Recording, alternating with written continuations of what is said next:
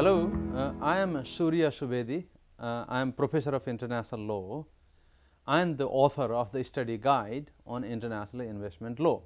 You will know by this time there are 4 sections in this course, section A, B, C and D.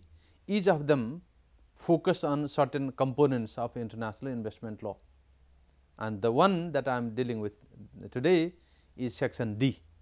Section D is focused on the jurisprudence of or the case law, if you like, of international courts and tribunals.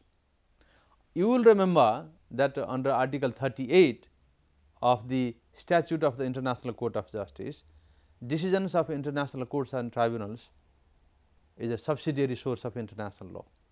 Therefore, it is very important for any international law course, and more so for a course like international investment law, to appreciate the contribution made by the case law, because in international investment law, unlike in other areas of international law, there is no single global comprehensive convention. You have nearly 3,000 or so bilateral investment treaties, you have a number of soft law instruments, number of guidelines adopted by under the auspices of the OECD, number of resolutions passed by the United Nations, either General Assembly or the Economic and Social Council.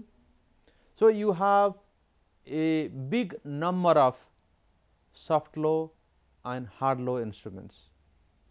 Hard law instruments, as I said, bilateral investment treaties, regional investment treaties and international soft law instruments. In the absence of a single global comprehensive convention, how do these international investment tribunals have gone on to interpret the provisions of these different instruments? They have actually played a very important role. Number 1, fleshing out the provisions of customary international law. What do we mean by a fair and equitable treatment? How do you define it? Different tribunals have taken a different approach, but overall they give us a good guidance as to how that principle should be interpreted. Fair and equitable treatment principle, even if it is a hard law instrument, is not defined in the instrument itself. For instance, a bilateral investment treaty would say foreign investors investing in such and such country are entitled to the protection of fair and equitable treatment, full stop. What do you mean by that one?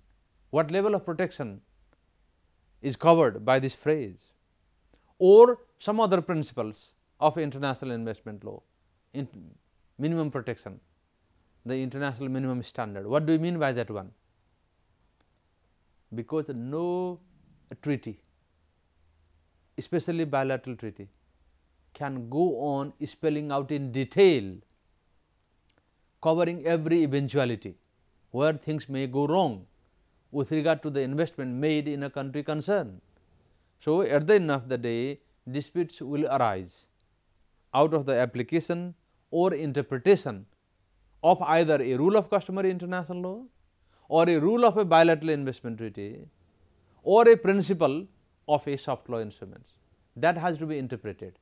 And again, the problem in international investment law is that there is no hierarchy of institutions. There are number of regional arbitration centers, international arbitration centers like the International Settlement for the Settlement for Investment Disputes, working under the auspices of the World Bank, Permanent Court of Arbitration in The Hague.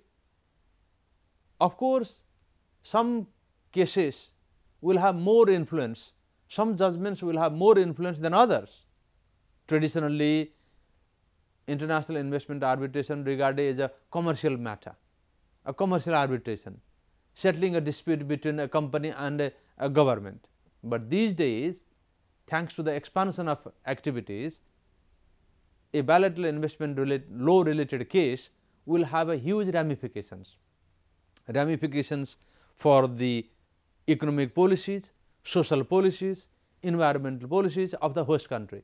So, it is not no longer a narrow technical subject matter anymore.